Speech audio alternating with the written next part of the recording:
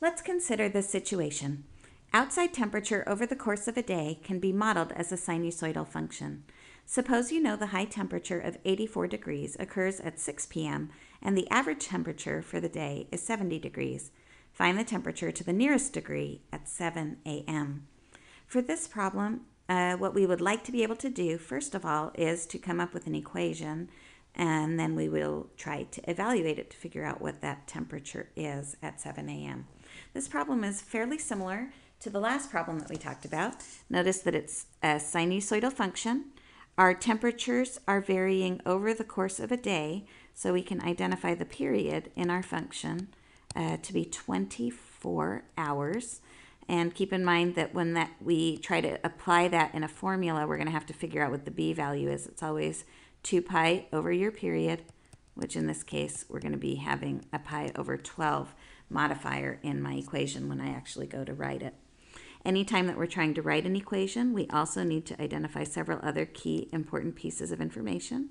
We need to identify the amplitude, the midline, and then figure out what our function base comparison type is.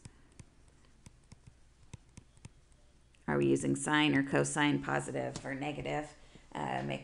Make any of those identification purposes and any sorts of shifts that would be involved in that.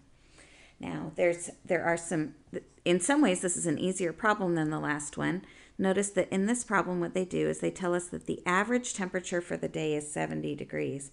So if we're thinking in terms of a picture here, my average is 70, and it's going to be both higher and lower than that 70 degrees as we go through. The high temperature starts at 6 p.m. We are at the high temperature of 84 degrees. So this is my high. 70 is my average, which means it's going to go from this high down to 70, then it's going to go down below and come back up again, and then come back up to 84, and then come back down like this. So in this case, because 70 is the average, that's that center line, and so that makes identifying the midline a little bit easier in this problem than it was in the last problem. The other piece of information that we need here in terms of numerical adaptations to our formula is the amplitude. And the amplitude is the distance between the midline and the maximum or the minimum. So in this case, between 70 and 84, we can see there's a difference of 14.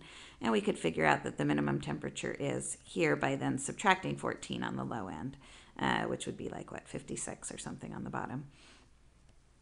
Not really a piece of info we know, but it's interesting.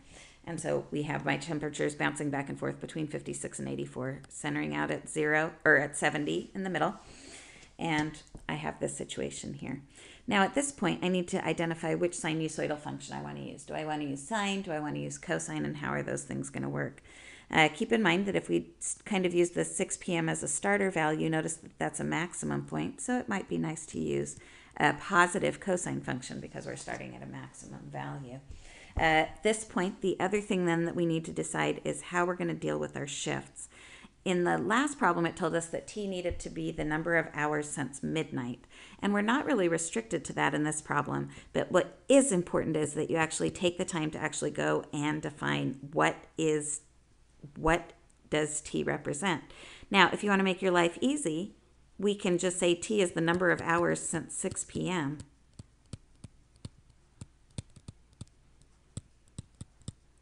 And the nice thing about doing this is that this now becomes, if 6 p.m. is my starting value, and that's how t is defined, which we got to choose since the problem didn't tell us, this is now my 0, and I don't have any left and right shifts. So there's some advantages to that. So let's go ahead and work with this one here. T is going to be the number of hours since 6 p.m. And so it's just going to be a positive cosine, no shift, and then we have the other pieces of information that we need here in the problem. So at this point, what we can do is we can write an equation here that my temperature in degrees with my variable t, where t is the number of hours since 6 p.m., is going to be equal to the amplitude, which is 14, times the cosine of pi over 12 t plus my midline, so plus 70. And again, keep in mind it's very important that t here is the number of hours since 6 p.m., which was a maximum value, which is what makes all of this stuff work out. Now, in this problem, I have come up with an equation, which the problem didn't tell me to do, but I needed to find. What the question did ask me to find then is it said find the temperature to the nearest degree at 7 a.m.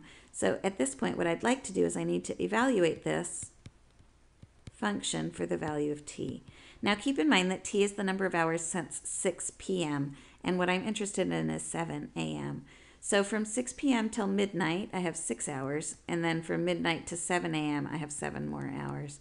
So in terms of my problem, what I'm looking at is what is going on at t equals 13. 13 hours after 6 p.m. gives me the 7 a.m. that I'm interested in. So to solve the equation, what I want to do then is just find what is 14 times the cosine of pi over 12 times 13 plus 70.